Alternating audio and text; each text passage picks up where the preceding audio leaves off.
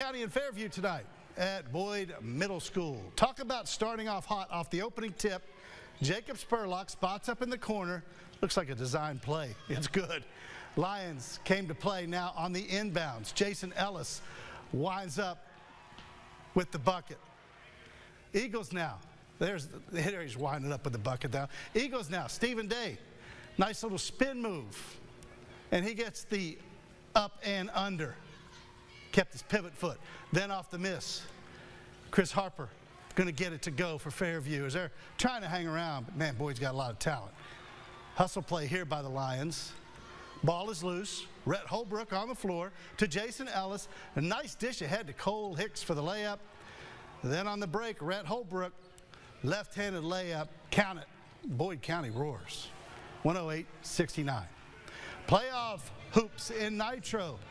Wildcats and Winfield. Generals go to work. Megan Taylor drives it, lays it up and in, and goes to the line for a three-point play. Nitro's Haley Newsom now.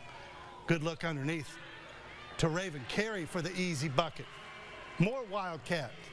Nitro's Ava Edwards turns the corner up strong with the left hand. Winfield not backing off.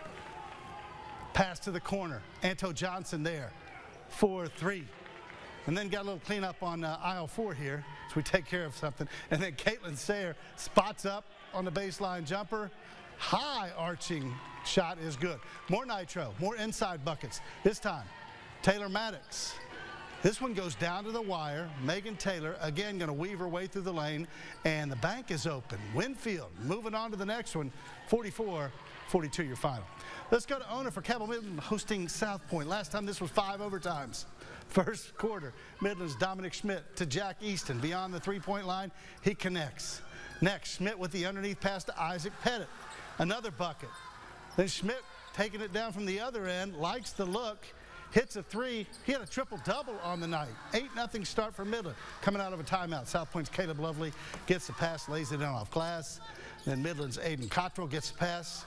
Misses. Pettit with the rebound, gets it to go. Midland gets the win. 69-56 the final. Other high school scores from around the region. Girls, it was Wayne winning easily over Scott. Same story, G-Dub over Capital. Ripley beats Point Pleasant.